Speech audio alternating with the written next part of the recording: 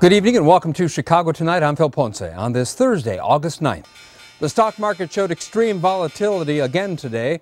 The Dow fell more than 380 points, its second worst day of the year. We'll look at the ongoing volatility and what it may mean to you. She's already a certified pilot and now she's building her own airplane. Meet an ambitious young 14-year-old from Chicago's Northwest Side who's reaching for the sky.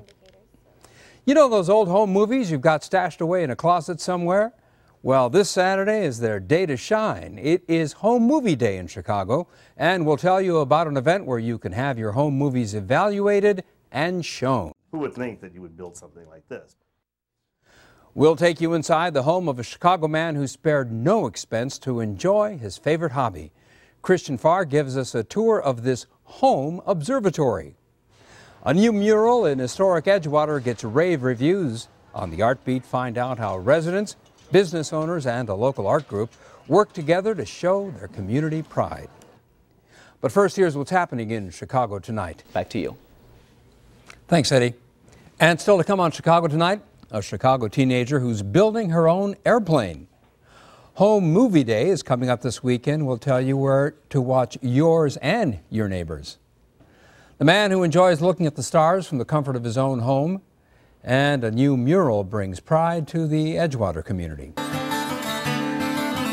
As summer starts to wind down, most 14-year-olds are gearing up for their first day of high school. But one 14-year-old is spending the dog days in her garage on Chicago's Northwest Side. She is building a single-engine airplane. Paris Schutz of the Chicago Tonight staff went to meet this ambitious young aviatrix to find out what is propelling her. Sabrina Gonzalez Pasterski says that at age 5, she knew what she wanted to do with her life. One day, we're walking around at the airport and she's like, Mommy, when I grow up, I want to design spacecraft. And it's like she's always known. At age 9, Sabrina decided she'd learn how to fly an airplane. She's our only child. We've always told her you can do anything, you just put your mind to it and put effort into it. Do you remember sort of what it felt like the first time you were up in the air? It's really like freedom, a flight that nothing else, you can't really compare it to. Sabrina's father, who's a lawyer, electrical engineer, and trained pilot, was thrilled at the prospect of his daughter flying. But Sabrina's mother wasn't quite on board. She's told me, Mommy, I'll be very careful. I know what I'm doing. And, she had such a passion for it that I didn't really want to discourage it. They finally sort of won me over. Dr. Micah Fogel is a mathematician at the Illinois Math and Science Academy. He met Sabrina a few years ago at a recruiting event for the school. She came up and was telling me about some of her, what she had done. She learned to fly when she was 9 and this and that. And I said, but what have you done lately? So at age 13, Sabrina began a new project. January of this year, out of the blue, here comes a DVD in the mail with a show of her building her airplane.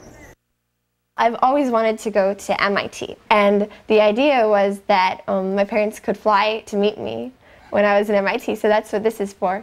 And then also, my mom, she isn't as big a fan as in flying in small aircraft, but she promised that she'd fly an aircraft I built.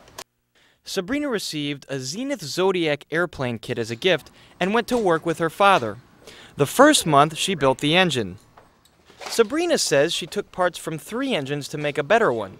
The FAA, which has to approve all modifications, gave the engine a green light and designated it a Sabrina 0200A. For the next 7 months, I worked on the fuselage of the aircraft. And then for the last 4 months, I've been working on the interior, and I took about a month off in the middle there. So, you missed a lot of school working on this, right? No, I've never missed a single day of school, never been sick, absent, or tardy. So this has all of your engine instruments, so your fuel levels, oil pressure, oil temperature, and this is your altimeter? And, this is your altimeter and also your artificial horizon. It shows you the attitude of the aircraft, how high you are. Naturally, Sabrina had a lot of questions about how to build the plane, but that didn't stop her. If you're willing to learn from others and ask people for help when you need it, so you don't try to act like you know everything. If you just, then you can do it. If it wasn't for the internet, it wouldn't be possible. I mean, she wouldn't know what to do. Because you have 500-600 builders out there, and she'll go through their photos on the online and see what mistakes they made. One of this amazing young 14-year-old's ideas has even caught the attention of Homeland Security. I proved, I believe, to a 95% level of certainty that you could detect from about 1,000 feet above ground level legal radioactive sources. So she drafted a proposal to have the government equip all single-engine aircraft with Geiger counters to detect potentially dangerous radiation from terrorism or other illegal sources. Think about it. We have all these small aircraft flying around. We might be able to detect something if something is wrong or bad. She presented that to the FAA. They handed it over to Homeland Security. And sometimes you just have a good idea. But of course, Sabrina's ultimate goal lies beyond the Earth's atmosphere. Ultimate goal is design spacecraft, hopefully one that can take a person to Mars. I just figured out that if I'm going to become like an aerospace engineer or something, I should know how to fly and then should also know how to build an airplane first. So I'm just working my way up. In the fall, Sabrina starts classes at the Illinois Math and Science Academy, where she's already begun work with Dr. Fogel on a new project. The mission? Design a space shuttle that can take a human to Mars in 33 days. She wanted me to help with the calculations. Sabrina's cautious about showing off her preliminary designs because she says she has plans for them. I kind of showed it to some of the people in the FAA and NASA just as hey, it's kind of cool. Would it work?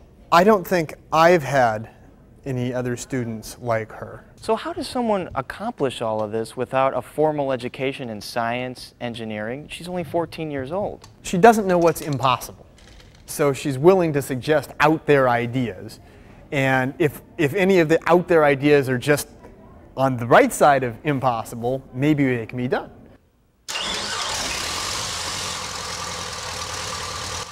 For Chicago Tonight, I'm Paris Schutz. Because of age restrictions in the United States, Sabrina does most of her flight training in Canada. She says she'll finish building her plane by October. You know those boxes of home movies hiding somewhere in your house?